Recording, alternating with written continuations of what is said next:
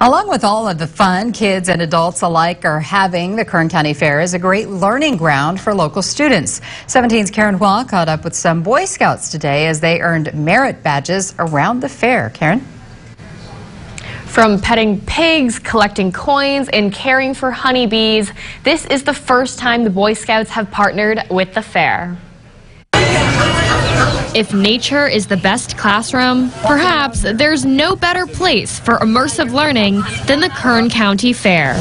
The fair covered admission costs for 75 Boy Scouts and their parents Tuesday. 9 local troops rotated around the grounds, from the livestock barn to Casey's farm to the hobby collecting area. It's important for kids all over our city, our county, to understand the importance about agriculture and where we live. With the largest livestock display in the state, it allowed scouts to learn about agriculture at home. This is the not so fast. With lessons on animal science, breeding, gardening, and more.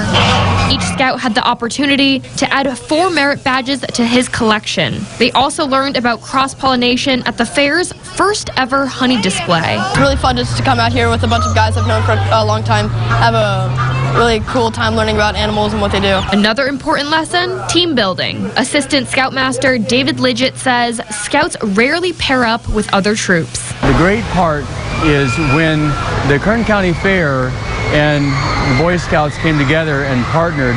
You're not just talking about one troop of the Boy Scouts. You're talking about every different troop in Kern County.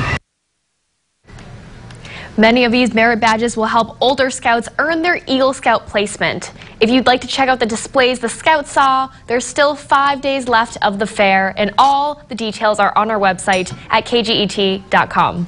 I'm Karen Hua, 17 News.